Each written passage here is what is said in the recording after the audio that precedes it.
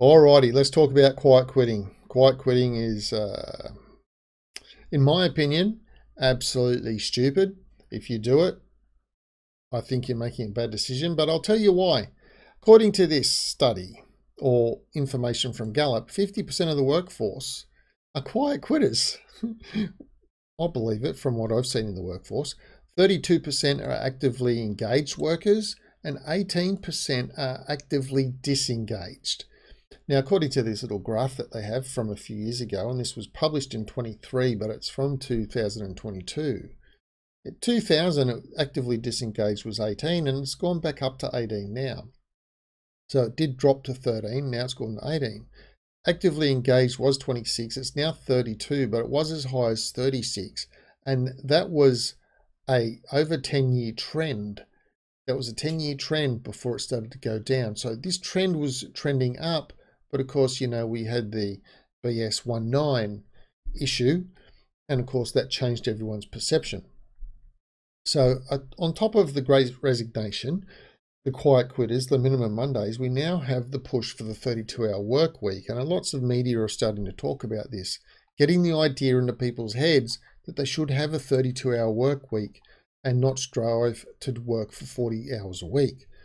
The problem with that is this: the boss isn't going to take a reduction in productivity, which means for every 4 workers who decide they want a 32-hour week from 40, the boss could employ another worker to cover those shifts at 32 hours a week. So the boss's staff outgoing will still be the same. All those people still need to eat. So the money that they spend on living will go back into society. That will be the same.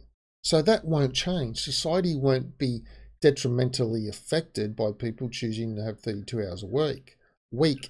But the person who will be affected is the one who's doing it.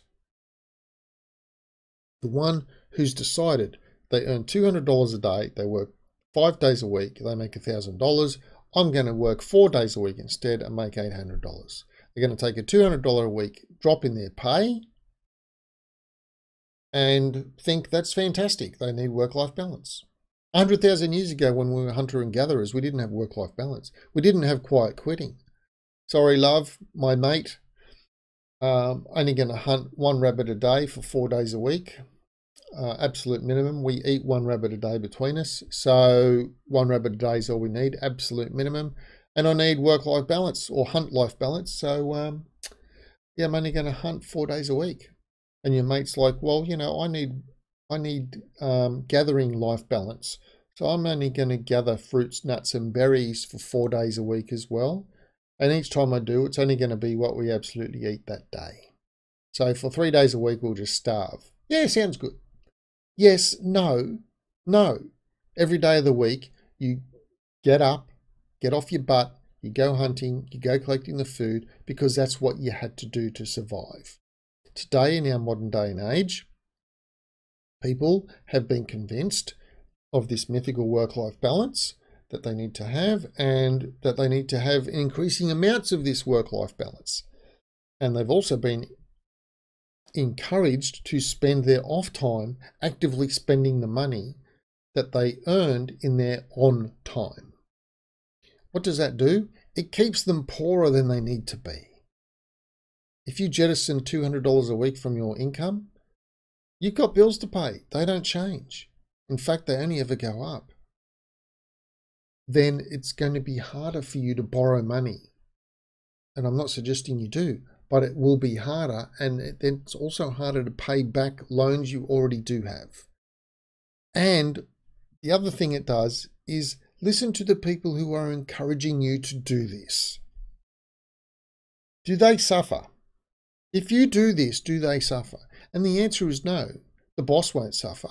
The person selling you the book, How Wonderful Quiet Quitting Is, they don't suffer. In fact, that's how they make their money. They need to convince you it's a great idea, otherwise you won't buy their book. You won't attend their little TED Talk or seminar or what the fuck ever.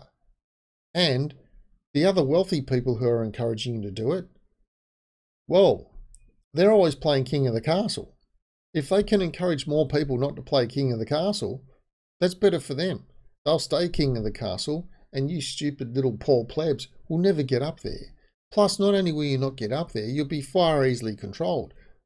$200,000 in the bank and the boss says take a jab, and you'll say, "Go, how's your fuck sound?" You'll lose your job. Yeah, I've got 200,000 in the bank. What are you going to do? Right? And then everyone can do that. And then the boss is like, "Well, shit, I'll have no staff. You better come to work." But then they'll say, "Fine, you won't work. I'll import some people from a country where there's no money." In other words, that should be assigned to you. They're actively using that concept of money and the request and the desire for it to manipulate you into doing things. So don't be a quiet quitter. Don't be a minimum Monday. Don't be a 32-hour week person. Don't get into extraneous debt. Don't spend all your money in activities on your days off. Put it in the bank. Start saving that money for a rainy day. At least 3 months minimum expenses. That's what you need to have in the bank. If you don't have that in the bank, you need to actively work to have that in the bank, so that if something happens, at least you can survive for 3 months. But hey, I could be wrong. I think quiet quitting is the most idiotic thing there is, because they're the first people to go when it's financially prudent to lay off staff.